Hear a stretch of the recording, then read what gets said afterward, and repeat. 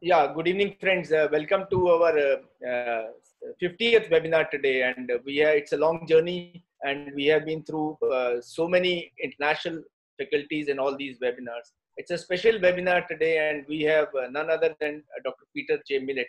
He's from Steadman Clinic, US, and we were talking to all of you, and you said that he is the guy you want to hear regarding rotator cuff and shoulder arthroscopy. So I think we have here all efforts due to Dr. Shreyash Gajjar. May I request Dr. Shreyash to kindly introduce Professor Millett to all of us, and then we carry forward with the presentation. Shreyash, please. Yeah, sure. Thank you, and hello everyone. I'm Shreyash Gajjar from Mumbai, and rotator cuff problems are very common presentation in our practice. Although we have got better in terms of the understanding right from etiology to management, there are still a lot of unsolved and unanswered questions. And this is where we look for evidence and experience as to where we are today and where do we head tomorrow. And we have none other than Dr. Peter J. Millett, who's going to talk on rotator cuff tears where we are today. He's an internationally recognized orthopedic surgeon who specializes in disorders of the shoulder, elbow, knee, and all sports-related injuries. He performed his orthopedic residency from the reputed Hospital for Special Surgery in New York and has received many awards of excellence during that time. He subsequently completed fellowship training with Dr. Richard Hawkins and Richard Steadman. Prior to coming to Wales in 2005, Dr. Millett was formerly co-director of the Harvard Shoulder Service and the Harvard Shoulder Fellowship at the prestigious Brigham and Women's and Massachusetts General Hospitals. At the Steadman Clinic, he is a partner and has been consistently selected as one of the best doctors in America and has been ranked in the top 1% of orthopedic surgeons by the US News and World Reports. On the academic side, he has authored over 200 peer-reviewed scientific articles, numerous book chapters, and 4 books on orthopedics, sports medicine, and shoulder surgery. His academic work has been recognized with awards from several international societies. In 2016, he received the Achievement Award from the AAOS for his contributions to the field, and also Outstanding Teacher Award from the Fellows of the Steadman Clinic and the Steadman Philippon Research Institute. He served as the chairman of the research committee for the ANA and the chairman of the education committee for ASES. Dr. Millett clinically has treated elite athletes from NFL, NBA, MLB, NHL, PGA, Formula One, X Games, and the Olympics, and he's currently a consultant to the NHL Player Association and the MLB Players Association. Dr. Millett has served as a medical director for Ski and Snowboard Club Vail. He has served as a team physician for the United States Ski and Snowboard Association, US Ski Team, and as a consultant to the Montreal Canadiens Professional Hockey Club. Outside work, he does outstanding work in the community, and despite his very busy work schedule and family commitments, he has kindly promptly accepted my invitation. And on behalf of the Indian Arthroscopy Society, we are very grateful and privileged to have Dr. Millett to please talk on rotator cuff tears where we are today. Over to you. Great, thank you very much for the kind introduction. And thank you to the Indian Arthroscopy Society for this kind invitation. It's really a great honor for me to present to you. It's early morning here. I know it's a Friday evening there, and I hope that you all can stay awake for my talk. I'm going to talk about rotator cuff and where we are in 2020. Can you see my slide okay? Yes, we can. Thank you. Yes. Okay, great. If there's any issues on the transmission, please just interrupt me. And we'll leave some time at the end for question and answer. Sure. So this is going to be kind of a little bit of a history, of my personal history of how we've gotten to where we are in 2020 for rotator cuff repair. And I think the journey hopefully will share some key points, which hopefully will translate to better care for your patients. I do have some disclosures. I'm a consultant and receive royalties for some of the products that are shown here from Arthrex. I do receive royalties for publishing from Springer and MedBridge, And then I'm a founding investor in the ViewMedi educational website. So I'm from Vail, Colorado, which is here in the middle of the United States in the Rocky Mountains. I originally grew up in Pennsylvania on the East Coast of the United States and traveled around a bit, but I've been here since 2005. This is what Vail is known for. This is one of our back bowls with my wife skiing on a powder day. And this is what our valley looks like. It sits at the base of the Gore Range Mountains here in this beautiful valley. And our hospital is right about here. And the reason that I'm here is because of the Steadman Clinic. The Steadman Clinic is a internationally known sports medicine center. And we're known not only for the excellent surgery, which was really pioneered by Dr. Steadman and Dr. Hawkins, who I did my fellowship with, but also because we have an amazing research facility as well. We have dual fluoro systems. We have a biomechanics lab with a KUKA robot. We have a bioskills lab that allows us to really do a lot of testing of new procedures. We also have a fellowship program. We take 8 US fellows per year. And we also have an international scholars program where we have surgeons come from around the world and spend a year with us. So we've had a number of people from Germany, France. I don't think we've had anyone from India, but the invitation is open. And we'd love to have you. And this is a picture of a little reunion we have with some of my fellows. And now I've trained over 100 fellows from the US and abroad. We have an interesting patient population. We take care of a lot of elite athletes, professional athletes. This is a professional NFL quarterback. This is an NFL defensive tackle. And we have a lot of visitors. This is a visiting surgeon from the UK. This is a visiting surgeon from Belgium. And we really enjoy the sharing of ideas and showing what we're doing, but also learning what they're doing. Vail is also a great place to recreate. I like to ski. I play cowboy sometimes on the weekend at our ranch. And if you come here in the winter, I might even give you a ride in my snowcat if you get stuck at the airport. No problem, we can make it through any snowdrift. So special thanks before I get started to Shreyash for organizing this and really pursuing the date and everything. I know it wasn't easy to coordinate, but I appreciate your perseverance. Also to our moderators and coordinators, it's really a great honor for me to present tonight to the Indian Arthroscopy Society. When I was looking at the history of the Indian Arthroscopy Society, I thought it was interesting that it was founded by Dr. Vora, who was trained actually by Dr. Dinesh Patel.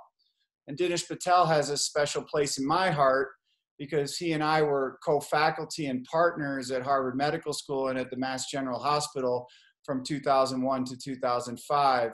And he really became a mentor, a colleague, a friend, and he really was an inspirational figure in my early career.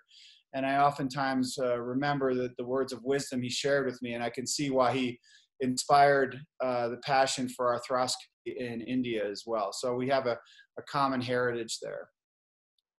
So tonight I'm going to talk a little bit about rotator cuff repair.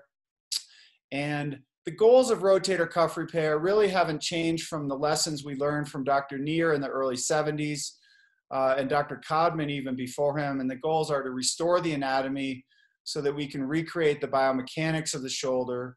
We would like to have strong fixation so that we don't have re-tears. And we want to promote healing, and we want to achieve not only pain relief, but improved function for our patients. My evolution on arthroscopic rotator cuff repairs, I really did 0 arthroscopic rotator cuff repairs during my residency. This is a picture of my mentor in residency, Dr. Russ Warren. This is Dr. Richard Hawkins, who was my mentor in fellowship. And this is Dr. Steadman, who was my other mentor in fellowship. And during my fellowship, I even did 0 arthroscopic rotator cuff repairs. When I started my practice in 2001, I moved to Boston and joined the faculty at Harvard Medical School with J.P. Warner, and I did my first arthroscopic rotator cuff repair. It took 3.5 to 4 hours. I used metal anchors and Ethibond sutures. And quickly thereafter, the technology changed and my skill set evolved. And by 2003, I was doing about 150 per year, and it's just expanded since then. The evolution here, we did single row with anchors. Then around 2001, we started to think about trying to improve our results by doing a double row configuration. And then in 2003, I switched to this, what we call the mattress double anchor linked, where we linked the medial and lateral rows. And I think for me, that was really an important tipping point in my evolution on rotator cuff repairs. It evolved into this crisscross Xbox configuration that then went on to these transosseous equivalent types of repairs, both with knotted and now tape bridging constructs, knotless constructs. And this is the original drawings that we did for the paper that we published in 2004, really kind of developing this concept of linking the medial and lateral rows. Around that time, right as we were starting right as I was starting to feel confident with my arthroscopic skills and being able to actually technically do rotator cuff repairs arthroscopically, Lisa Galitz from Washington University published this seminal paper in JBJS, and they found that really we weren't doing so well with our arthroscopic rotator cuff repairs, and 17 out of 18 had re-tears on ultrasound. And after 2 years, only about 2/3 had ASES scores greater than 80. So really not great results with the early arthroscopic repair. So that made us really start thinking about this and going back to the lab and trying to figure out why we weren't getting these good results.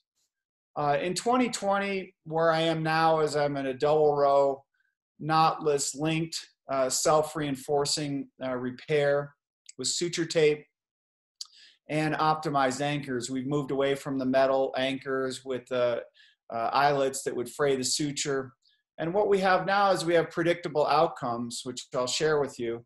The advantages of these newer techniques, it minimizes the surgical techniques, or minimizes the surgical steps.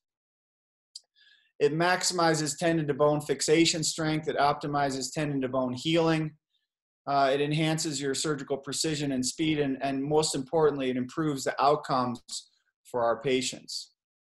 These are some of my fellows and colleagues and researchers who've really helped to contribute to a lot of the work that went behind these concepts and validated and studied this in the lab, and also called all the patients to get the follow-up, which I'll share with you. So the advances that we've had over the last 2 decades, we have improved suturing techniques. We learned about different suture patterns, how to increase the strength of the suture in the tendon. We learned about different knot types and knotless anchors, which have been developed to improve the consistency of our fixation. We learned about releases and margin convergence to go for a tension-free or to have minimal tension on the repair. We learned about double row fixation and where to put the anchors. The best bone quality is here medially at the bone tendon interface at the articular margin, and then laterally. So by placing anchors in those locations, we take advantage of the best bone fixation. We've also have improved anchor design with fully threaded anchors that actually gain purchase on the thin cortical rim. And we also have learned about anchors which are vented, which allow access to the marrow and the elements inside the bone that can assist with healing. We've also learned about the principle of self-reinforcement and how we place our sutures, meaning that the harder we pull on this tendon, the more it's going to be compressed, analogous to a Chinese finger trap. An important concept also is to learn about the different types of rotator cuff tears that we see. Not all tears are the same. The pattern recognition, I think, has become crucial. This was originally described by Oberoi and Cofield, where they described the size of the tear, which was important. But then really Davidson and Steve Burkhardt are to be credited with really developing these concepts of understanding the tear patterns. And they describe these 5 basic tear patterns with crescent-shaped tears, U-shaped tears, L-shaped tears, chronic L. You can also have reverse L, and then massive tears. And identifying the tear pattern really helps to predict what type of repair you're going to need. For example, with these L-shaped tears, you're going to need some type of side-to-side fixation. And these massive tears, frequently, you'll need some type of side-to-side margin convergence fixation if you're going to repair those. Crescent-shaped tears usually can be pulled over and fixed right to the tuberosity. U-shaped tears, some side-to-side repair is necessary to decrease the tension as well. The advantages of the link construct are really that they provide this so-called self-reinforcement, as described by Steve Burkhart, meaning that the harder you pull on the tendon, the more the construct compresses the tendon into the bone. And that's due to two factors. One is there's a normalizing force which compresses the tendon down the harder that you pull on this construct. And also there's a wedge that occurs between the suture and the tendon, and the harder you pull, the more it wedges the tendon down into the bone. We also have a decreased suture cut throw and less load per unit area because the force is dispersed over the whole construct, and that decreases the risk of a type 2 tear. That's particularly enhanced with the knotless configurations and also with using tape, which disperses the load over a greater surface area. You also avoid having any foreign materials at the tendon-bone interface, which improves vascular inflow, healing to the tendon, and allows the healing to occur from the bone up into the tendon. There's no overtensioning with medial knots. The knotless constructs avoid irritation in the subacromial space. And there's better biology because the tapes actually act as a bioscaffold. They have improved biomechanical properties, and actually they're very, very favorable for fibroblasts to grow onto them. And I'll show you some second looks where you can see that the tapes get completely covered with new tissue very early. The principle of self-reinforcement really is something that Steve Burkhart described.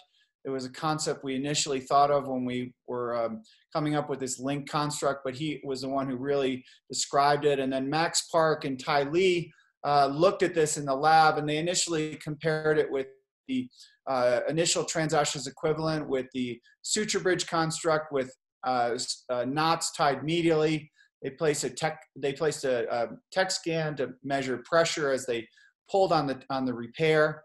And what they found with the link construct was that there was increased compressive load or contact pressure the harder you pulled versus a non-link construct. So this basically validated the concept of self-reinforcement.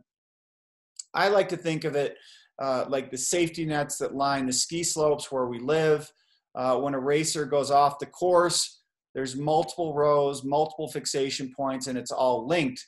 So instead of hitting one firm object, the whole construct can absorb the load. And that's what we see with a large tear like this with a 6 anchor extended link construct or repair, where the loading on the tendon can be dispersed over this whole construct.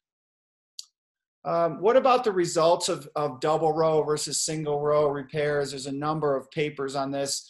This is one that we did with Ryan Worth, where we looked only at the level 1 studies. And we found that there were about 567 repairs, minimum of 6-month follow-up. And the clinical outcomes were similar, but there was a lower re-tear rate in the double row repair by about 10 or 11%, which is significant if you're doing 100 rotator cuff repairs a year. That's 11 patients, 1 per month, that doesn't have a re-tear because you've performed a double row type repair. This is what it looks like. This is a knotless double row repair. This is a right shoulder viewing from laterally. I usually use 4 anchors. This is the anterior medial anchor here being placed. Here you can see it going in. This is the posterior lateral placed.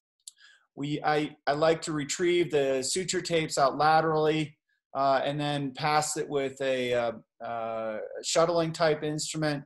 And then here you can see pulling it over and compressing it into the lateral row. Here, taking 1 suture tape from each medial anchor and compressing it down into the lateral row. This is now the second lateral anchor going in place. Here we're viewing from posterior lateral. Now we're placing the anchor anterolaterally and screwing it in flush with the cortex. and cutting the tapes. And then you can see the completed repair here. So this is what we would do for typical crescent-shaped tears. This is a little bit larger tear. This is a younger patient in his late 40s who fell from a ladder. He had a small avulsion fracture with a large tear. You can see the biceps is also, the pulleys also involved, so we did a biceps tenodesis on him as well. And we do that in about 80% of our patients. We'll prepare the footprint, remove that little bone fragment. I'd like to remove all the soft tissues from the lateral cortex. I don't like to create a trough, and I don't like to weaken the cortex in any way. But I do like to prepare a nice bleeding bone surface. And then we'll do an extended speed bridge repair, extended link construct here, double row with 4 anchors medially and 4 anchors laterally, compressing the tendons back down onto the footprint. We looked at our early results. This was our 2-year results with Chris Cottigan, 155 shoulders, looking at the knotted versus knotless. Originally, when the knotless constructs came out, we were concerned, as were others, that maybe we weren't, they weren't going to be as strong. And we did a propensity score model looking at these 2 different repairs, and we found excellent clinical results with both. We did find slightly higher ASES score with the tape bridge compared to the knotted suture. And actually on those who had follow-up MRIs, which was about 1/3 of the patients we were able to get back for MRIs, we had lower re-tears with the knotless construct. So that gave us confidence to go forward that we certainly weren't doing anything worse. And if we were, we were potentially doing something better. These types of constructs with the linked repairs, I think, are adaptable, which is really nice. You can do just a knotless configuration as you show here. You can do an extended type bridging construct that I showed in that one case. The most I've done has been 14 all the way from the teres all the way over to the subscapularis for a very large, massive tear after a dislocation. You can add in extra sutures if you have dog ears. The dog ears do remodel over time, but if you're going to have one, sometimes it's good to plan for that, and you can put extra sutures in. You can also put a patch underneath it. If you have a complex tear, you can add in additional sutures to secure the fixation and make it stronger, or deal with different leaflets of the tear. All tears aren't created equally. So I think the adaptability of these types of constructs really is an important value for the surgeon. We also know that healing occurs relatively quickly. This is a case example here. This is a right shoulder. This is early on when I was starting to use these types of link constructs. You can see we're preparing the footprint, and then we'll place our medial anchor again here. And then this is the completed repair. There's a bit of a dog ear posteriorly that you can see, but this is the repair. 6 weeks later, he had a fall. He was diagnosed as a re-tear by a really well-known radiologist in New York. And we went back and looked at his shoulder, and you can see here the healing that's already occurred at 6 weeks. You can see the neovascularization. You can see that the tendon's reapproximated, and you can see how the suture tapes are completely covered with new fibrous healing tissue. So the message is that healing occurs quickly, and the healing tissue has high signal characteristics on a follow-up MRI for some time. So some of that high signal may be just immature healing tissue, not necessarily a re-tear. In this case, the patient had a little bit of adhesive capsulitis. We did a capsule release, and he went on to a successful outcome. This is another second look that I had. This is a left shoulder. This was a 3 anchor repair, 1 medial and 2 lateral, compressing the tendon down. But the patient did develop adhesive capsulitis that failed conservative treatment. You can see here at 4 months, we went in and looked at it, and this is what it looks like with complete coverage of the tapes with new tissue and good approximation down onto the footprint of the tuberosity and healing at the articular margin on the articular side. So in this case, we did a capsule release, and the patient went on to a good result as well. There are a number of technical pitfalls. I think when I first started doing these, I put the sutures too close. I think you can spread them out at about 10 to 12 millimeter intervals. Dog ears are something to think about. Usually if you plan for them, you can place an additional suture in the dog ear and incorporate that into your lateral row, or you can use one of the sutures from one of the lateral anchors, the eyelet suture, to secure this down, and that can be helpful. Soft bone is something that we deal with from time to time. In cases of soft bone, I'll go to a smaller punch, or I'll go to a larger anchor. If it's really soft, sometimes I'll do cortical augmentation with either a suture plate button or some type of cortical augmentation device. And lack of tension is something that's usually not a problem with the smaller tears. That's usually on the larger tears. And what I've found is that if I work from the outside of the tears in, that I usually don't have tension. So I'll start anteriorly, then go posteriorly, and then gradually work towards the middle. And usually I avoid an issue where I have lack of tension in the repairs. With poor quality tendon, you can have more complex suture patterns like Mason Allen type sutures or ripstop type sutures to deal with this. As I mentioned, with poor quality bone, I think having the interconnected anchors really disperses the force, so there's less of a risk of an anchor pulling out. Different anchor sizes, different punch sizes can be helpful. We try and optimize the biology locally with vented anchors. If the bone is bleeding after I prepare it, then that's usually sufficient. However, sometimes the bone is quite sclerotic, in which case I will also do a microfracture using a small power pick to microfracture the surface underneath the repair site to get additional healing. And then I always address associated pathology, whether that be the acromion, the AC joint, or the biceps. And about 80% of the time, we're doing a biceps tenodesis or tenotomy in our cases of rotator cuff repairs because the biceps is diseased, there's an associated degenerative slap tear, or the biceps pulley mechanism has been disrupted by the tear. Just a word about the acromion. I do an acromioplasty in most of my cases. I think that the bleeding helps with the healing. I like to make it into a type 1 acromion. I also have started to look at the critical shoulder angle that's described by Christian Gerber. And if they have an angle which is greater than 35 degrees, then I'll usually also consider doing a lateral acromioplasty, taking off up to 5 to 7 millimeters of the acromion on the lateral aspect to decrease the upward vector of the deltoid force to try and protect my repair. I don't have data to support that yet, but we do have data suggesting that these patients with a larger acromial index or larger critical shoulder angle definitely have a higher risk of rotator cuff tears and potentially have a higher risk of re-tear. So hopefully by modifying that, we can protect our repairs a bit. A question about should we tie the knots? I don't think in 2020 knot tying is absolutely essential. For a standard repair, I personally do not. If it's a complex tear with multiple leaflets, sometimes I'll use knots to secure it down or deal with dog ears.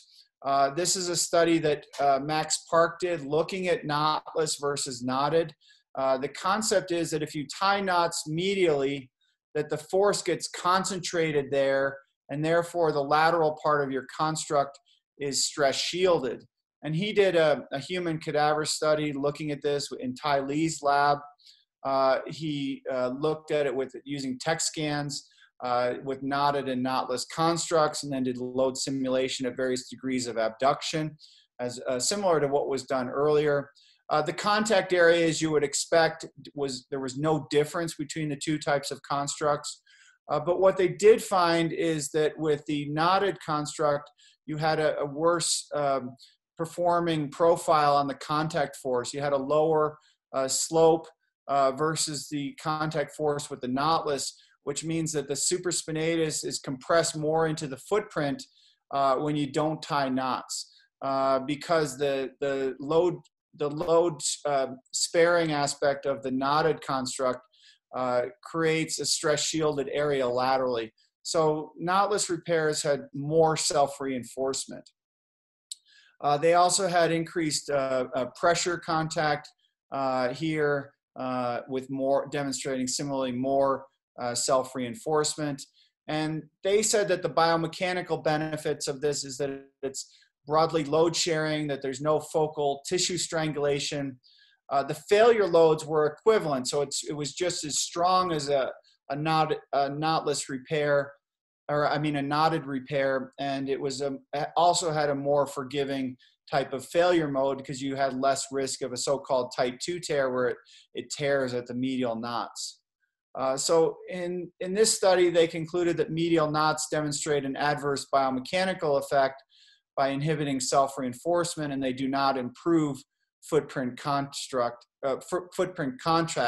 So they concluded that biomechanically the knotless construct is the optimal repair out of these two. It's also economical. It's faster in the OR. It's time saving. Max Park has also done a study looking at the efficiency and the number of steps involved in these types of repairs. Well, I'll also show that there's faster recoveries and there's fewer revisions with these types of repairs. This is some data from the SOS database showing similar results with knotted and knotless, but about 20 minutes faster in OR time, which if you're doing a number of cases per day can add up quite quickly. There are kits which include all the implants together, which also have the sutures spledged together, which can make it more reproducible and can also lower the cost in some settings. This is an example here of a large tear. Here you can see we prepared the footprint. We do a microfracture on the greater tuberosity, and then we've done an extended linked repair with 8 anchors, securing the rotator cuff, the infraspinatus and supraspinatus back down onto the greater tuberosity. What are the 5-year outcomes? These are a minimum 5-year outcomes of with the clinical outcomes and survivorship. Really, Jonas Pogorzelski, who's now in practice in Munich, Germany, did a lot of the work here. Chris Cottigan as well, and John Godin, who's one of my partners now. These were all my patients. We had 191 shoulders where we looked at this. Mean age was 60. Follow-up was average of 6.6, a minimum of 5 years. And we had a 7.9% revision surgery rate. Many of these were single tendon tears. About 50% were 2 tendon tears involving the supraspinatus and infraspinatus, and about 25%, 25 of the cases were supraspinatus and subscap, and about 10% involved 3 tendon tears. When we looked at the ASES scores, they improved significantly from 57 to 92. This is at a minimum of 5 years. So 92 is pretty much back to a normal age-matched control group that never had surgery. Again, the SF12s were improving. The quick dash scores, a lower quick dash score is better, and SANE score is getting back to 86. And a median satisfaction on a scale of 1 to 10 was 10. When we looked at the results, we tried to stratify. Primary repairs had higher ASES scores than revisions, but revisions still did quite well. So the take-home message is revisions can still improve, but primaries are going to do better. Acute tears seem to do better than chronic tears. There was really no difference, interestingly, when we looked at isolated supraspinatus tears versus multiple tendon tears. So in this study, at least the size of the tear didn't really have a major impact. That may have something to do with the selection that I did and who I chose to do the repairs on and who was included in this. But I think if the tear is technically repairable, you should go ahead and try and repair it. Survivorship at 2 years was 96.5, and at 5 years was about 94%. When we looked at the revisions, 15 of them had revisions, 9 had other procedures, 6 were for stiffness, 1 was for pain and occult infection, 1 hematoma, and 1 for revision biceps. When we looked at the patients who had symptomatic re-tears, 9 of them I revised, 6 were revised elsewhere. 1 of these was revised with a revision rotator cuff repair. We don't know what the other 5 had. Of the 9 patients that I actually revised, 1, I did a lat dorsi transfer. This was due to a medial row failure with a poor quality tendon remaining. And 8 of the patients were actually able to have, were able to be revised with a revision rotator cuff repair. And the maximum Goutelier was grade 2. So we didn't see any really high rates of type 2 failures in those that did have a revision surgery, only 1 of the patients. So the clinical outcomes were significantly improved. We had a 7% reoperation rate. Acute and primary repairs had better outcomes than chronic and revisions. Interestingly, the type of repair, number of tendons involved and influenced the outcomes, and type 2 tears were uncommon. These are the comparative outcomes compared to other studies looking at minimum 5-year results. And you can see we're getting results which are very high. They compare it favorably with Patrick Denard's study from 93, but improved over earlier studies as far as the ASES scores. This is interesting data. This is a study that I published. These were Dr. Hawkins patients looking at 10-year outcomes with open rotator cuff repairs from our institution. Minimum 10-year follow-up, 11% revision rate, and 83% survivorship at 10 years. This is some data which is going to be presented actually tomorrow at the ASES Fellows meeting. This was done, looked up by Adam Johansson, who's one of my fellows this year. These are my minimum 10-year outcomes of transosseous equivalent rotator cuff repairs. Not as high numbers yet, but we had 91 shoulders, minimum of 10-year follow-up, a mean of 11.5, all transosseous equivalent arthroscopic rotator cuff repairs. Our revision rate was only 5.5% in this series, and 95.4 10-year Kaplan-Meier survivorship. So we went from an 83% to a 95% survivorship with these new modifications in our technique from what was being used with the old open techniques with transosseous sutures and older anchor designs and unlinked constructs to now 95% 10-year survivorship using these linked transosseous equivalent constructs with anchors. We've also looked at our partial thickness rotator cuff repairs. I think partial thickness tears are very interesting. They can be repaired in most cases, either with takedown and repair or with just repair of the affected leaflet. This was a series of 20 shoulders looking at the results at a minimum of 5 years. We had 6 bursal and 14 articular sided repairs. And we found significant increases in the patient recorded outcomes.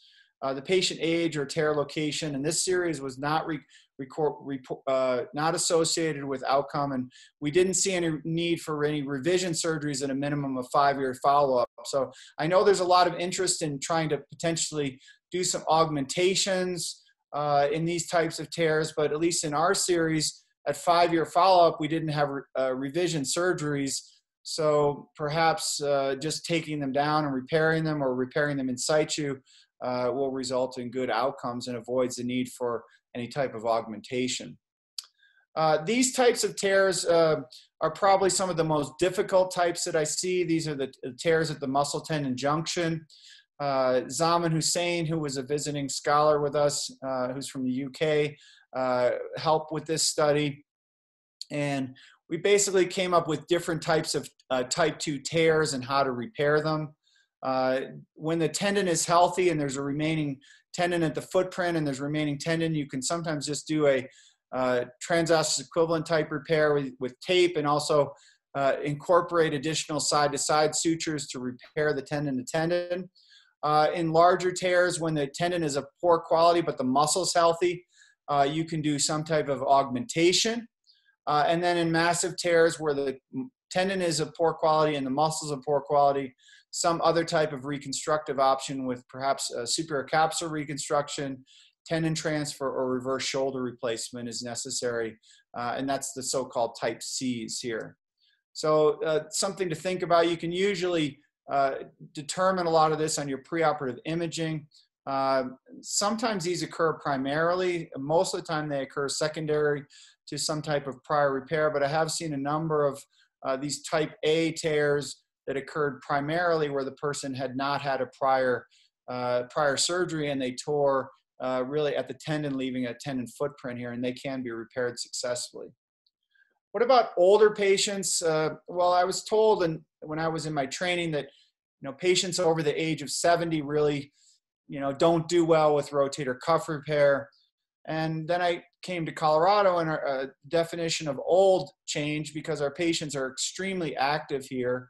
Many of them are skiing, golfing, competing in senior Olympics and different sports. So I started to do repairs in these older patients. And then when Sanjeev Bhatia, who was one of our fellows a few years ago, who's now in practice in Chicago, looked at this, and we had 49 patients with full thickness rotator cuff repairs repaired with transosseous equivalent tape bridging constructs. The average age was 73. The minimum was 70. They all described themselves as recreational athletes. And when you look at their ASES scores, they improved from 57 all the way to 90. The DASH scores improved. And again, the median patient satisfaction was very high. And in this cohort of elderly patients, 77% of them reported that they were able to return to sports. So I think just because a patient is older should not preclude them from an arthroscopic repair. If they have good quality tendon, good quality muscle, they're physiologically young, they're active, I think arthroscopic rotator cuff repair can result in an excellent outcome for them. This is an example of a cardiologist from Texas that I saw. He was told that he should just live with his tear. He had a lot of disability as a result of it. You can see it was a very straightforward repair. It was a crescent-shaped tear. We did a double row linked repair here using a tape bridging construct. And you can see here the completed repair. Here, repairing the supraspinatus, leading edge of infraspinatus back down at the footprint. This patient went on to a successful outcome and was quite pleased with his result. I think the linked repairs are also very strong. I'm 5 feet 10 inches tall, so that gives you a perspective about how tall this guy is. He's considered the world's strongest man. He's won the competition a number of times. 6'8", 430 pounds, just a giant of a person. He was someone I was fortunate enough to treat after he injured himself lifting a 450-pound train axle in one of his competitions. So what we've learned from treating some of these elite athletes is that they're going to push the limits, and our patients want to push the limits too. So we started allowing them to have earlier physical therapy and earlier range of motion. Historically, many of the patients were just put in a sling for 6 weeks and told to start physical therapy after 6 to 8 weeks. We've started being more aggressive with early motion. And in a series of my cases, 517 cases, 87% of the patients were able to be cleared for full activities after 3.5 months. We'll usually start passive motion early for a secure repair and then allow active motion after 3 to 4 weeks. At 6 weeks, we'll check an ultrasound when they come back for their 6-week follow-up visit. If the tear looks good, we'll then let them start strengthening. And at 3.5 to 4 months, we'll let them get back to full activities. These types of repairs give you more confidence because they have less risk of re-tears, and they also have less risk of re-tears when patients have secondary trauma. There's always things that happen in the postoperative course that go on to try and disrupt your successful surgery. Here's an example of a postoperative trauma. This was a 62-year-old male. He was a recreational athlete. He had a fall while skiing. Here you can see it's his right shoulder. This is visualizing the tear. He had a posterior superior tear. We did a standard tape bridge repair. He had a little bit of a dog ear here, so we incorporated this extra suture to deal with the dog ear, but very successful repair, 4-anchor repair, really quite standard. We let him go back home. At 5 weeks post-operatively, he fell from a 4-foot stone patio and fractured his distal clavicle, and he called me and said, "I think I've messed up your repair." He had this near type 1 distal clavicle fracture, and we got an MRI because it was difficult to examine him.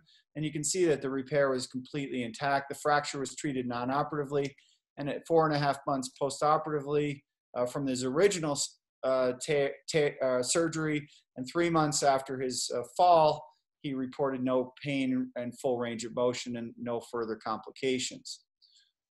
This is another example here of a post-op trauma. This is a little bit more challenging type of tear. 71-year-old male. He's a very active businessman. But he's also a recreational biker, hiker, skier, and horseback rider. He was thrown from his horse. He had this massive left shoulder rotator cuff tear. He underwent an extended repair of the supra and infraspinatus tendons. Here you can see the repair looking at his left shoulder.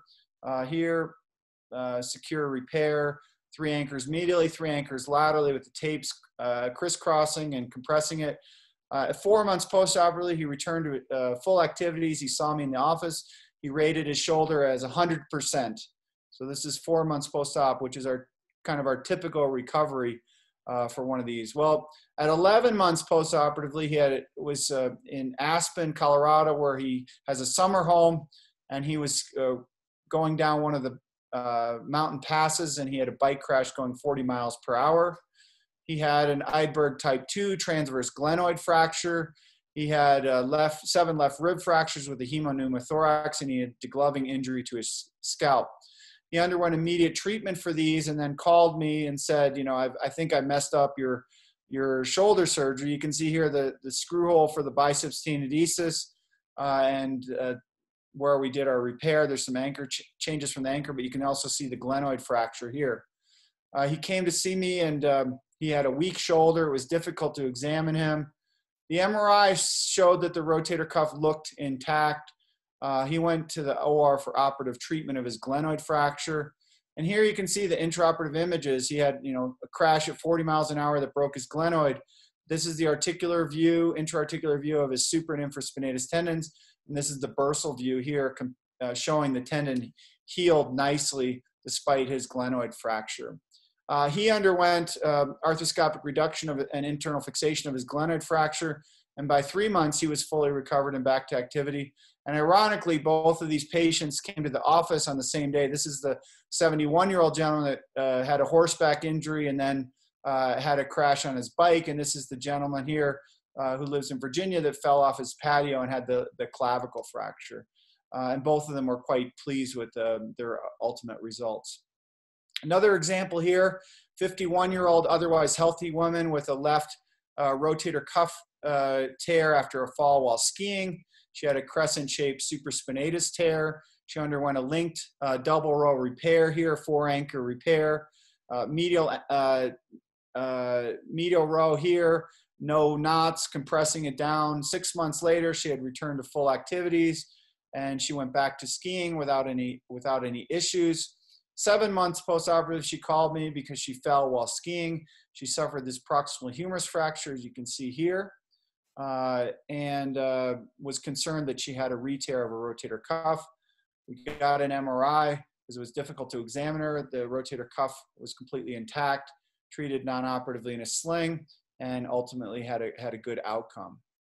So I think in 2020, I think the goals are the same as what Dr. Neer and Dr. Codman taught us.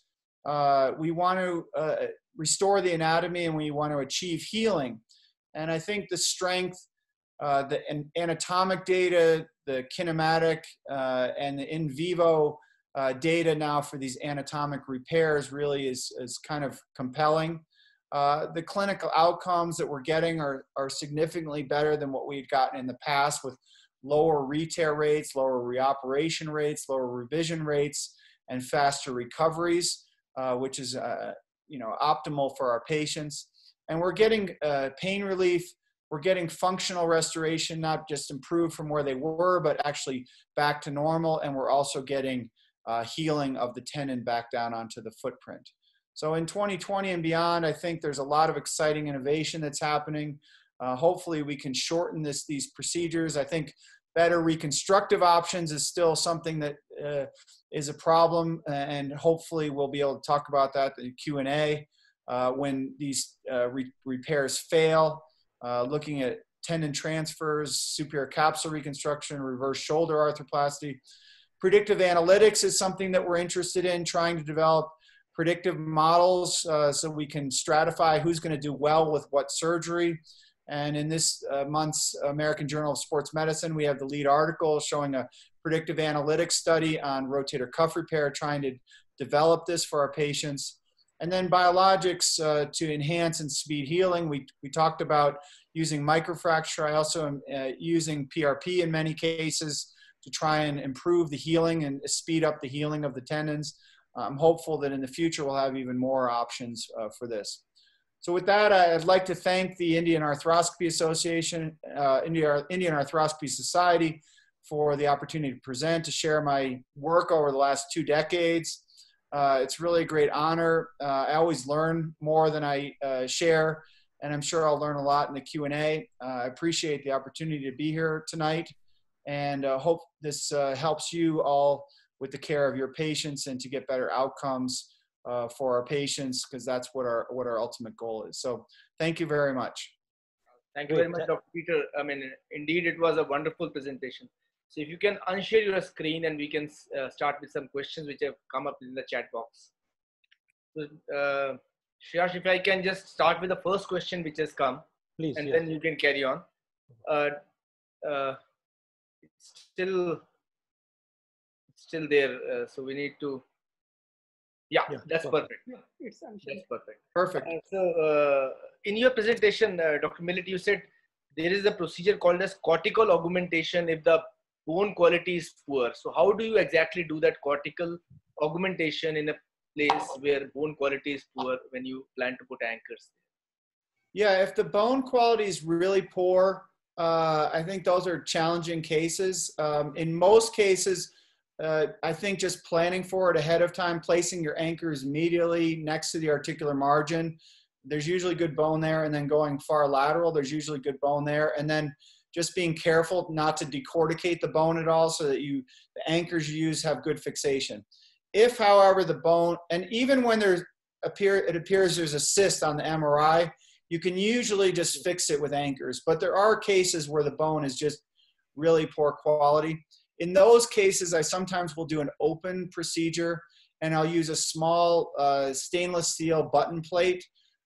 Christian Gerber has described it, Synthes makes it, and I'll do a transosseous repair and tie the sutures over the button. Dr. Millett, this is Dr. Samanta from Calcutta. So really this lecture was fantastic. The thing is that when you use this 3 anchors medially and 3 on the lateral with your fiber tapes, do you feel that these fiber tapes are going to strangulate the tissue? Because tissue quality in the healing potential in the rotator cuff is extremely poor. Do you have anything, your idea that the fiber tape or the anything like the fiber sutures? I think that's a great question. I think that my experience has been, initially, I think when I moved to double row repairs, I think I was probably strangulating the tissue, and that was not with tape, that was with sutures, because I was doing all these complex type of repair patterns and tying knots and doing kind of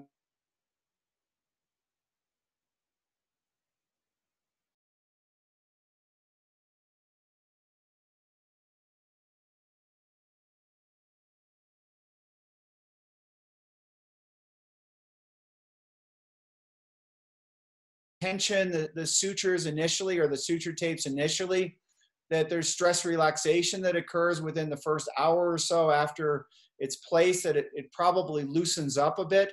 So I don't think it strangulates the tissue, and that's not been my experience. I mean, we followed the patients now for 10 years. We don't have high numbers of type 2 tears with these types of tears, which is something you would think we would see if we were strangulating the tissue. So if you place them about 10 to 12 millimeters apart and you compress them tightly, but not excessively, I don't think you're going to strangulate the tissue. Okay, thank you. I think it needs to be, and I don't know the answer to this, that it needs to be strong enough to hold it in place, but no stronger. And I don't know, I don't know, we don't know how much tension on the repair is helpful versus how much would become detrimental and strangulate the tissue. I do know that tissue doesn't heal to a foreign body, although in the second looks I've had, the tissue does grow on the tapes. But so by putting in a lot of foreign material, I think you can inhibit healing. But I think it's hard to really over tension these. Thank you, Peter. Dr. Millett, there is a question here. At 3.5 months, you said you clear all the patients for almost all the activities. Our experience is that we actually tend to be a bit more safer and we take a lot more time. Yes. So is it your technique which is somehow, or are you dealing with more acute tears? So what in your practice is the reason that you are confident to send them to almost all activities by 3.5 months? I think it's a combination of things. It's evolved over time. I initially was more conservative and it was probably more like 6 months. But as I've gotten more confident in the strength of the repairs and also treating some of these athletes and things that want to push the limits, and I've studied my patients carefully. I mean, we're not seeing higher failure rates by letting them go back earlier. I've gotten more confident in letting them return. Now, I treat patients from all over the country. So although I live at the base of a ski area, I do treat acute tears, but many of my patients have chronic tears that they've had for months. So it's not that I'm just treating acute tears. That may play a role in it, but many of the patients have chronic tears. One thing that is true in my patient population is that most of the patients are very healthy and they're very active. Because if they either live in Colorado or they come here, we're at 8,000 feet. People who smoke a lot or have a lot of chronic conditions don't usually come to our clinic. So I think that may play a role in it, that I have motivated patients that are generally in good health. And they are motivated to get better and they want to get better quickly. So that probably may be part of the reason. There's a selection bias in who I'm operating on. Yeah. But I also have a lot of confidence in the repairs. As you saw from some of those studies, they're not all acute tears. About 2/3 of them are chronic tears and probably 1/3 in the series are acute tears. So, you know, the acute tears in our 5-year results did slightly better than the chronic tears, but still we're letting even the chronic ones usually return to activities at 3.5 to 4 months. Now, if somebody's older, they have a massive tear, the tissue quality is poor, and at 4 months they still have pain or they don't have full motion, then yes, there are certain patients that were going more slowly. And in that series, 13% of the patients were not cleared because they had some type of other problem. So, you know, if the patient's doing well and they're pain-free and have good motion, I think, and you feel like you have a good repair, maybe you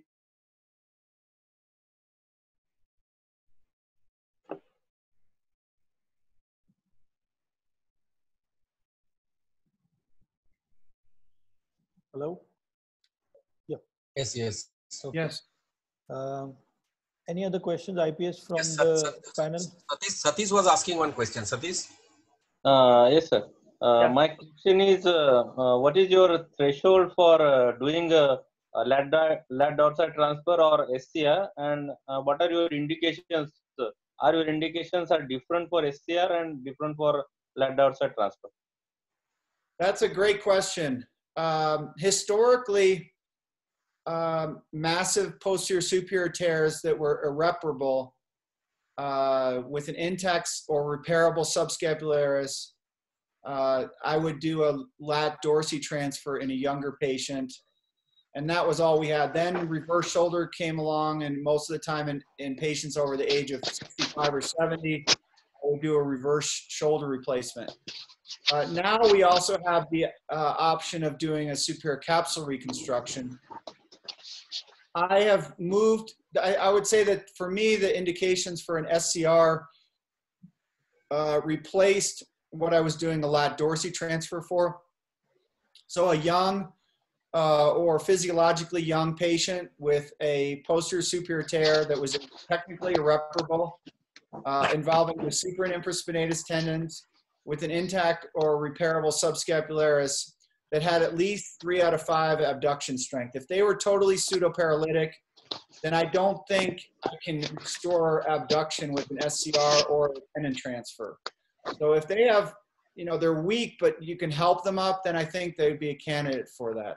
So for me, those are the patients. I also prefer minimal osteoarthritis or no osteoarthritis and minimal Hamada changes on the acromion.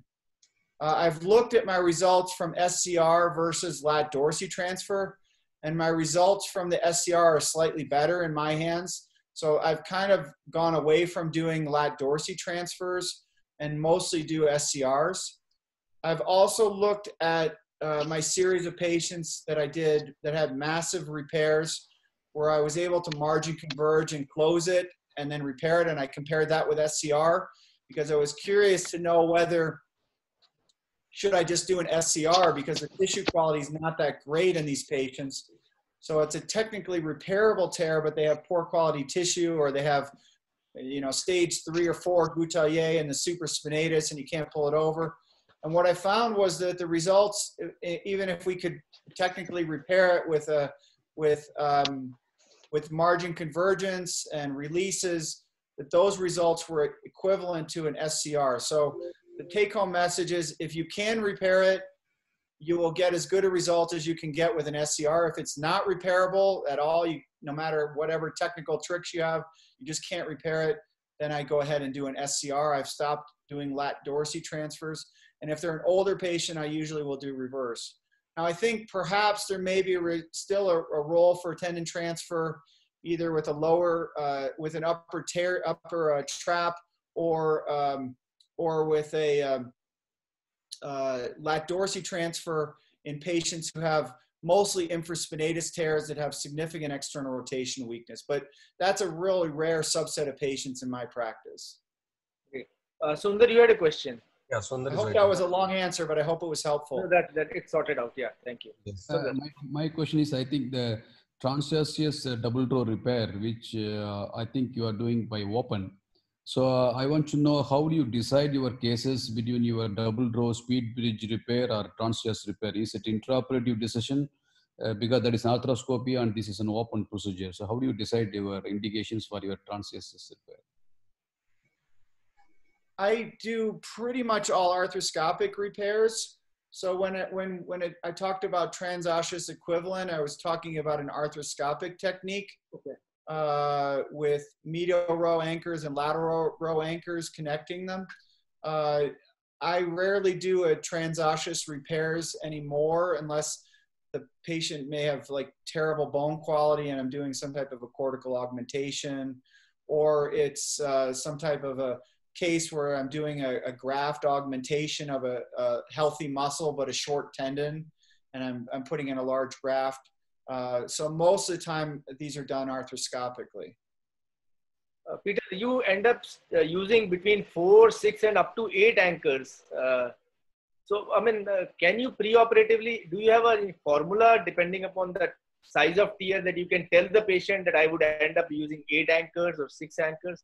It's a cost of issue, so that is, so have you devised some kind of formula, or is it just on the table that you decide? I don't decide. It doesn't make a difference to us if we tell the patients ahead of time. So usually, I mean, you can tell by the size of the tear on the MRI, but ultimately it's an intraoperative decision-making after I've debrided the tear and looked at it from all different orientations. And I usually look at it from posteriorly, and then I make 2 lateral portals, posterior lateral and anterior lateral, and I look at it from both those tears and debride it, both those portals, and debride it, and then make the decision. If the tear is greater than 25 millimeters in anterior to posterior dimension, then I usually will use more than 2 anchors medially. Okay, okay. Yes, Shreyash. Yeah. So it was an excellent overview and excellent talk, Dr. Millett. So I have a couple of questions, if I may. So firstly, while we are at technique, in the large retracted full thickness tears where the tear is gone up to the glenohumeral joint, and we are able to restore it back to the footprint when we do the trial reduction, would you consider adding a pulley across the 2 medial anchors? Because we are fixing the medial anchors at 2 points. So there is a gap in between. So especially from a healing perspective, do you ever consider using the eyelet sutures to just bridge across and compress that medial part of your reconstruct? Yes, I think that's a technique that some have called like a jet bridge technique, or it has different names. I think in some tears, I actually medialize it. In some of those large tears, I'll medialize the footprint a few millimeters so that there's less tension on it. I will use the eyelet sutures to secure the tendon to provide additional fixation. I don't like gapping. I like the tendon to be compressed down onto the footprint. So there's a variety of different adaptations you can make intraoperatively depending on how the tendon's going to lay on the footprint. But that's one technique that's utilized, and I use that sometimes in some cases. I would say that I don't do that commonly, but that is a technique which can be used to achieve additional compression. And I know that there's some surgeons that feel that that's important, and it seals the tendon from the articular surface so that they don't have the synovial fluid at the tendon bone interface where it's healing. And if you were to do that in a certain case, would you Yes. put your lateral row anchors first and then tie the pulley, or would you tie the bridging or the J-type first and then put your lateral row anchors? I would personally probably, if I were doing that technique, I would personally probably I'd probably secure it laterally first so that I achieved a broad footprint. I would worry that it might restrict the mobility of the tendon coming over as far laterally as it might go if you tied it down medially first. Absolutely. That's what I've done. I used to do it the cowboy way, trying the medial side first, but then the risk, the concerns about re-tears have come up. So I, like you, do the lateral row first and then do the medial. Yeah, some people have called that stitch a guillotine stitch. So, you know, I think if you tie that down, you don't want to make it extra tight. Just it's holding the tendon down onto the footprint. It doesn't have to be compressing it down and cutting into the tendon, because I think the tendon is weaker there medially, and you want to try and stay in the tendon itself, not into the muscle. And on some of those large tears, you know, you kind of, to pull it over far enough, you're getting at the muscle tendon junction, and it's not as strong there. So you have to be a little bit, you know, that's where the judgment and the art of what we do comes in. Yes, excellent. Yep, you have a question. Sorry, IPS, if I may.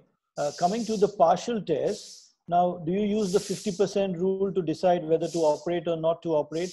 And how do you choose between takedown versus an in situ repair? Yes, that's a great question. I have a whole talk on partial thickness tears. I have a whole talk on massive and complex tears, and I'd love to come and share that info with you. But my approach with the partial tears is that the articular sided tears, I will debride it from the articular side. You know, this is assuming they failed conservative treatment and they've reached surgery. So on the articular sided tears, I'll debride it. I'll look at it from the articular side. I'll look on the MRI to make sure it doesn't have significant delaminations, because sometimes they'll have large delaminations between the two tendon leaflets, and you can't always see that arthroscopically unless you really have seen it on the MRI. Then I'll look on the bursal side, and if the tissue looks totally normal on the bursal side and it looks very healthy, then I'll do a pasta type repair. If, however, that remaining tissue it looks suspicious at all, then I personally do a takedown and repair. For the bursal sided tears, I do the same thing. I look at the articular side, go to the bursal side. I would say the bursal side tears, I have a greater likelihood of leaving the articular side intact and just doing a partial repair. The pasta repairs I've gone away from more. I occasionally do them, but more frequently I do a takedown and repair. When I looked at my results, the pasta repairs had the worst. They improved, but the pasta repairs had the worst results. The takedowns and the bursal sided tears had the best results. So to me, that says, even if there's some people that think we're getting a length tension mismatch, I think we're leaving residual tendinosis there when we do a pasta repair and they still hurt. Because when we do a full repair, we don't have trouble with stiffness. When we do a takedown and repair, I don't have trouble with stiffness. So I've gone towards a lower threshold for doing a takedown and repair. I don't know if that's right. It's not randomized, but as I've moved through my career, I've done more more takedowns and repairs of the partial thickness tears. Excellent. And just my final question, Yes.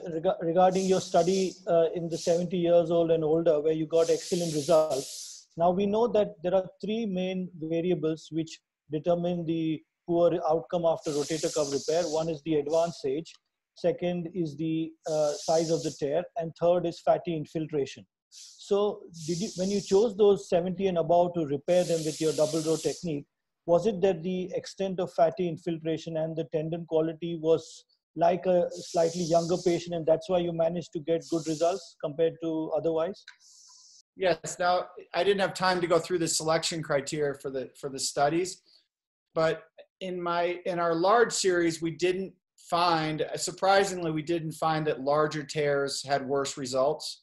And in the older patients, we didn't find that older patients had worse results. So I think if you're careful with your selection, I think that the most important thing is probably the muscle tendon quality and the mobility of that. And sometimes you can predict that based on the MRI ahead of time. If they have really severe fatty infiltration, I don't usually recommend arthroscopic repair for those patients. They usually are getting a reverse shoulder replacement or conservative non-operative treatment with injections and physical therapy. So it's probably somewhat due to the selection. This is not all 70-year-olds with rotator cuff tears. This is all 70-year-olds who are, physiologically pretty active patients who have repairable rotator cuff tears with Goutellier 3 or less muscle tendon quality.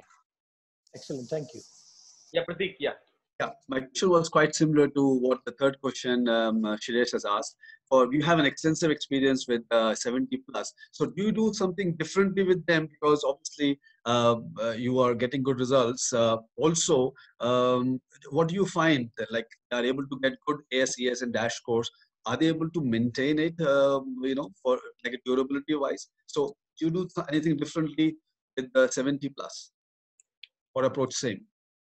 It's pretty much the same approach, although if they're a little bit older, we may be a little bit more conservative with letting them go back to healing. We have a postoperative protocol where we ask them not to use anti-inflammatory medications for 6 weeks. If they're a smoker, we usually don't, we try not to, we don't have very many smokers in our series, and we encourage people that are smoking not to smoke. And, we usually will use PRP in those patients as well at the time of surgery. And we're very careful about preparing the bone carefully so that it's bleeding, but that we're not decorticating it, so we're not weakening it at all. But other than that, there's not significant differences between that and our younger cohort of patients. I have minimum 2-year follow-up. I know some patients are doing well at 10 years after rotator cuff repair that were in their 70s. For example, that case that I showed you, which was the cardiologist from Texas with the rotator cuff repair, I know he's 10 years out now, and he sent me a letter saying, thank you, I'm doing fine. So he's doing well. His activity level decreases as it does for most people as they age, but he's still not in pain, and he's able to do the activities of daily living and his sports that he enjoys. And PRP, you do intratendinous, or you do the microfracture and get the biologics working? So you said you use PRP also. So we inject PRP at the time of surgery. We drain the joint, and then we close the portals and inject PRP and bathe the area in PRP at the time of surgery. Dr. Millett, we're looking at using BMAC, and we're looking at doing PRP, post-operatively. It's a covered service if it's done intra-op. It's part of the global fee for surgery. If we do it afterwards, then insurance doesn't always cover it, and patients, would have to pay out of pocket. So we usually don't do it. It's just a practical reason why we don't do it post-operatively.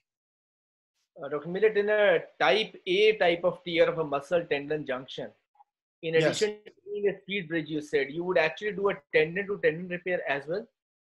Yes, I usually use the eyelet sutures from the medial anchors, and I do a tendon to tendon repair as well, just to hold it in place and anatomically reduce the tendon to the tendon. And that seems to work really nicely for those tears. And then I'll use a shaver underneath the tendon leaflet that's left laterally so that there's tendon is reapproximated down onto the bone. So that tendon is sewn to the bone and to the tendon stump that's lateral. And I've seen those mostly, they've occurred in revisions, but I have seen a number of primary type 2 tears over the years. The patient never had a prior surgery and they've torn it in the tendon as opposed to off the bone. But in a chronic tear, when the tendon itself is so small, so do you modify Yes. your surgical technique? How do you augment it, or how do you do it? Yes, I would consider that like a type B, where they have a healthy muscle and a short tendon. And in those cases, I will do a speed bridge type repair or transosseous equivalent with tapes, but I'll incorporate a patch over it as well, and I'll augment it. And those I sometimes will do. I still do those sometimes open, because if it's a larger tear, there's a lot of sutures and suture management. We have a video on that and a paper on that as well that shows the technique. But I usually, if the tendon is very short, I think those are the ones that may really benefit from augmentation. The other ones that may benefit from augmentation, and you've all probably seen these, are the patients that I call them, they have severe tendinopathy. The tendon is intact, but it's all stringy and it just is really poor quality, and you put the sutures in and it's like sewing, just a frayed rope or wet tissue paper. And in those cases, I think maybe augmentation with some type of a collagen scaffold would make sense as well. So you repair and then put a scaffold over it and then stitch it back. I don't know what to do. It's something that it's kind of a concept that's evolving in my mind as we start thinking about using these patches. But what I've done is I've repaired it, and then I've either incorporated the patch into the repair or put the patch over the top. I don't have a set method yet, but it's something that is an evolving concept that I'm thinking about, because I've seen those patients where, and you probably have seen them too, where the tendon just looks really terrible. It's not a big tear or anything, but it's just really poor quality tendon. And I think maybe we can help those with some type of biologic scaffold. As we understand, do you now calculate the critical shoulder angle in almost all your patients for a rotator cuff repair and then try to modify it? Yes, I would say we modify. If you just do a standard acromioplasty with an anterolateral acromioplasty using a cutting block technique, you will modify it slightly. But if the critical shoulder angle is larger than 35, then I also will consider doing a lateral acromioplasty. And particularly if the acromion slopes down too, then I think those are the ones that they can get lateral impingement, I think, from the acromion. Acromioplasties are a controversial subject. There's a lot of debate about whether we need to do acromioplasties or not. I believe that there is a conflict that occurs between the tuberosity and the rotator cuff and the undersurface of the acromion. Whether that's primary or secondary, you can debate, but I think there's certainly biomechanical evidence that a lateral extent of the acromion or severe hook can anterolaterally can be problematic. But in any of your data, have you seen a CSA on the other side which is asymptomatic, and maybe patient has got a normal CSA of 35? I don't know the answer to that. We don't usually get x-rays on the asymptomatic side. It's a great question. It would be really interesting natural history study to look at that and see if, patients with elevated CSAs develop rotator cuff tears. There's no longitudinal study that has looked at that I'm aware of. But it would be a great natural history study, and maybe we should start getting x-rays on the contralateral side just to look and see what their CSA is. We know that many patients get, bilateral disease, and that might be a reason why. Shreyash. Yeah. So personally, and on behalf of the Indian Arthroscopy Society, I'd like to thank you for participating. We really appreciate you taking time off and talking to us and sharing your experience. And we look forward to a collaboration in the future, and hopefully we'll get you to India when everything settles down. You have a great day. Thank you very much, Shreyash. It's my pleasure. It's a great honor for me to be invited. I'd like to thank all the faculty for taking the time. And I look forward to seeing you all in person soon. Yeah, Thanks a lot. Have a great day. Thank Bye. you, Peter. Thank you very much. Thank you very much. Friends, thank you for attending this webinar today. It was our 50th webinar. And thanks to the entire team of Indian Arthroscopy Society Executive Committee, including our dynamic secretary, Dr. Samanta, and our executive committee members. We have another good webinar tomorrow, and it's on ankle stability. And the master of ankle arthroscopy, Professor Swarnendu from Netherlands, he's going to join us tomorrow at 6 p.m. Again, I must thank Dr. Shreyash for arranging such a wonderful personality to talk to all of us. We have been seeing his cadaveric videos on ankle arthroscopy and have listened to him numerous times, but I think it would be a treat for us to discuss one-on-one about ankle instability. So tune in to IAS YouTube channel tomorrow at 6 p.m. For this ankle instability webinar hosted by Professor Nick Swarnendu. Thank you very much, friends. Thank you, Dr. Millett. Goodbye. Thank you. Right. Thank you. Bye. Bye. Good night. Yeah, good night.